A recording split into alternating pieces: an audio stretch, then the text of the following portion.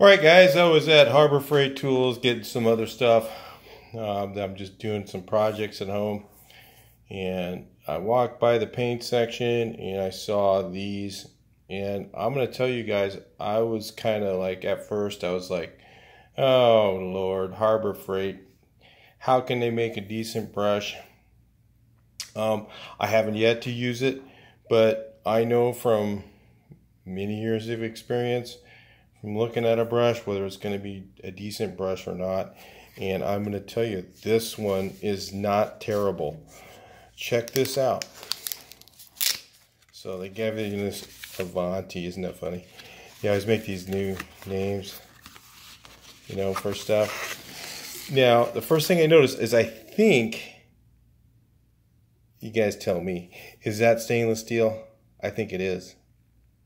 Look at it. Looks like stainless steel to me. See the lines in it? The brush stainless steel?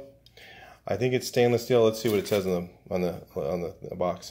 Well, there it is. It says number 1, high grip handle, whatever, wood, hardwood, and it's kind of a balsa feel a little bit, kind of a cheaper wood, not as good as some of the better brushes, but it's not that bad. I got it out of the sheath. I was like pretty kind of impressed.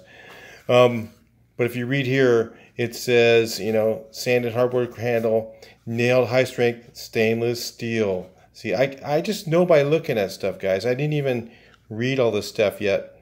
High capacity paint reservoir, whatever, I don't know what the hell that is. Ultra smooth tapered bristles. Now, it's, you know, so the bristles are a little bit tapered. They looks like they have some sort of a kind of a flag end to them. Not a great flag end. I mean, this is not going to be a brush that you're going to use to replace your Purdy or your, my favorite again is Corona Chinex or a Chinex bristle brush. You know, if you're doing high volume of painting, a ton of it, if you're like putting on, you know, if you're a professional and you're doing just tons and tons of paint jobs, this is not going to be a brush that's going to replace one of those good brushes. But if you've got a new guy and he's terrible with a brush, this is great for him. Or you've got a guy who just, every time you give him a brush, it just destroyed at the end of the day. These are $5.69 for a 3-inch straight brush. They had a 2.5-inch angle. I think it was less than $5. You know, for that price, let's take a look. You know, for that price, these I think are worth having on the truck. Now, do I think that they're going to lose some hairs? You know, probably. I mean, shoot, what do you expect for $5? I mean, let's say you use it for a few jobs and you have to toss it. You're way ahead. I mean, what's the cheapest brush at Home Depot? I think a decent brush that's anything near this is going to be about $15. So, you know, for $5, you know, and you see it's a little splayed. You notice how it kind of goes out a little bit. So, you know, it's going to be a little bit splayed when you paint with it, you know, versus one that's really good, but it's tight together. So, you know, not bad though. I'm going to tell you, you could probably get a paint job done with this. I mean, if you're a homeowner and you were going to do something, you're looking for the cheapest brush at Home Depot, I would just go away from Home Depot and go right over Harbor Freight and grab one of these. This would not be bad. I'm going to tell you, you're going to be able to paint stuff with this. It's pretty stiff.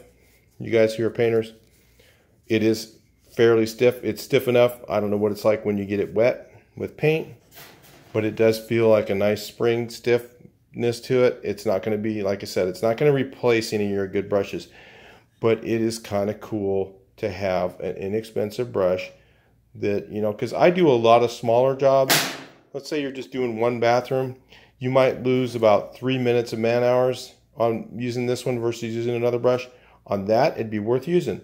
If you were doing a whole, you know, like big, you know, huge job where you're putting in 5-6 days, like I said, it'd be better off getting the better brush, like a Corona Chinex or whatever your favorite one is. The another one I really like is the that's cheap is the Proform. Has one called, I'm trying to think, it comes in, it's kind of gold looking. Maybe somebody will comment that one below.